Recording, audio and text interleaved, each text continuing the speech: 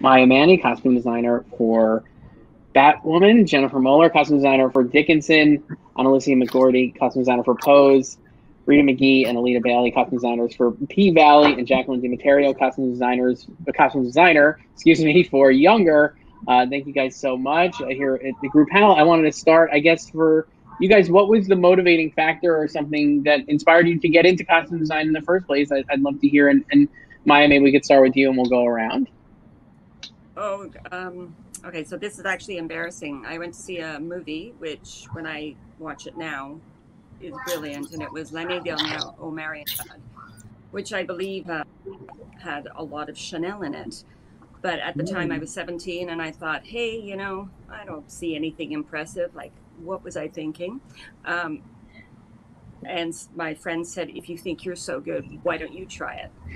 And being young and not very smart in that case, I went, fine. And I worked on some low budget movie for 7 days a week for $500 a week and have never been happier. So that, and I inflicted designs on my dog. So. Jennifer, how about you? What was like a motivating factor for you to get into costume design? Well, I started off as a painter and sculptor first and studied fine art in school. And I just found those days in the studio pretty lonely. I was really looking for a community to collaborate with. And then I kind of fell into theater to start. And I really enjoyed collaborating with the other designers and having a text to start with and playwrights, and then sort of fell into costume design after that. Analucia, how about yourself? I was also a painting major, but I didn't finish. But I was also in a lot of punk rock bands and was a punk rock kid, and we did a lot of our own stuff and our own clothes. And then, you know, I always loved film and movies, and I think there was a point where I was like, wow, this is an actual career, not just something you can admire and you can have health insurance. And I started out as a PA, and I just worked my way up for the last 15 years. So kind of it. And Rita and Alita, how about you guys? What was your motivating factor maybe for getting into this? Rita, you want to go first? My motivating factor, I growing up overseas in Guam. It was island life, beautiful life, and one season, island clothes, and I was fascinated with the changing of clothes and the story it would tell. And so I saw, when I went to college in the States, I saw Spike Lee, She's Gotta Have It, and I was fascinated, and I sent my resume to Ruthie Carter, Oscar winner, and I started as a PA working with her, and love it. That's amazing. Alita, how about you? Yes. I could definitely say I got into costume design because my sister Rita, I always loved fashion and watching movies and dance, and I used to sew in Elle magazine and Vogue magazine and Mahogany and all of those things. So Rita was doing costume design, and then we would do styling for music videos. So it just was the progression of that world. Our worlds colliding. So yeah. So grateful. That's great. And Jacqueline, last but not least, how about yourself? I had a fashion background, so I went to school at FIT for fashion, but I was a personal shopper at Barney's for a number of years, and I then was doing fashion styling outside of Barney's. So I never really thought I was going to get into costume design. It was more fashion styling. And then Patricia Field, who was a dear friend of mine, and she was a client of mine at Barney's, asked me to join her team on the first Sex and the City movie. And then I told her, I don't know how to do production. I've never done it. I just, she was like, you'll be fine. And I was. And then how I got into it. That's wild. I guess for you guys, like, what's something, a common misconception maybe about costume design that people have or people don't realize about the craft? Like that somebody was like just walking down the street and asking you, like, I guess, like, what do you think? Again, Jennifer, we'll start with you on this one and I'll go around. But yeah, what do you think? I think my fellow costume designers here will probably understand this, but I get a lot of questions with Dickinson about where I get the clothes, where I shop the clothes or what labels I use for Dickinson. And it always makes me laugh because there's not like an 1850s section at Saks that I go to.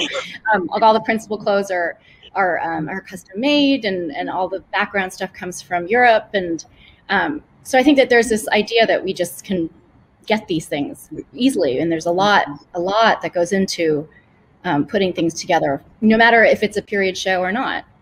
Mm-hmm. Yeah, Maya, what would you say to that? I would say that sometimes people think that just because they get dressed in the morning, that they actually know something. And I think the story that costume designers tell with the clothes as to the mood of the character and the setting of this character, and sometimes the clothing will tell something about the character even before they've even opened up their mouth. So, yeah, it's all part of, who said it on this panel? The rectangle. It's Analucia said that, yeah, that's so true. Mm-hmm. Yeah, Rita and Alita, how about you guys? What's a common misconception maybe about the costume design world that you would hear? That everything fits automatically right away. That they walk in, it fits, one fitting, one change, and you work short hours. Yeah. Or that we're just shopping and it's just so easy. And it's like, no, we're storytelling. Like, and if you have to shop something, you're looking for something that might not even be in season, or, it's just so detailed that we are telling a story, and then script and production and closets and continuity. Like, I think people, some that they don't know that particular world of it. So yeah. Everything all the way said. Yeah. Jacqueline, anything else to add?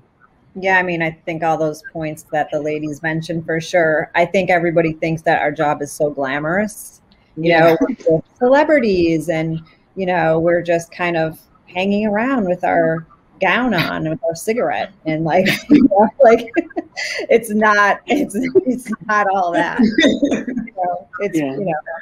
It's a lot of work, a lot of physical work too, which I don't think people realize. Yeah.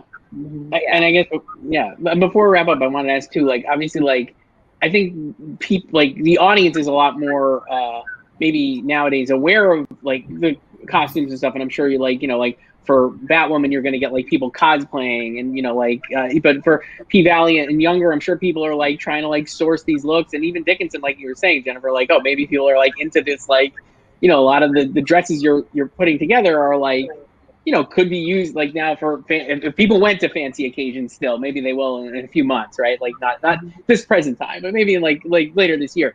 I guess, can you talk about that and like how rewarding that is to know that like the audience is so, affected by the choices that you're making and like the work that you're putting in to want to like replicate those looks themselves.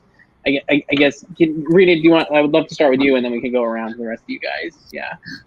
It was so awesome for us because our show premiered during COVID, during COVID, and it was July it premiered, and in October, people already had costumes for Halloween. They had Uncle Clifford, they had Mercedes, they had all the characters, and then you go online, they had Instagram accounts, they had music videos that they did. I mean, it was awesome. So almost half the characters they did costumes for Halloween. It was fantastic. What a blessing. And it was just a confirmation of listening to our creator, Katori Hall, and listening to our actors and making it work for the body. Yeah. So there's Halloween costumes. Yeah, they sent us. They're like, where did Uncle Clifford, his antebellum look, the Wind Gone Gone? I was like, oh, we designed it, we made it, and then they DM'd us and they did the whole thing. I was like, you have to get the lace and the head to toe with the shorts and the boots. I was like, oh my gosh, that's amazing. Really cool. Jacqueline, do you want to? I'd love to, like, for you. I feel like younger people are like, people want to replicate those looks. Yeah, like what have you seen? They are. I mean, an episode streams, and I'm saying that maybe 20 minutes later, every look is online. and the designers and exactly where, I mean, things that I would never think they would even figure out.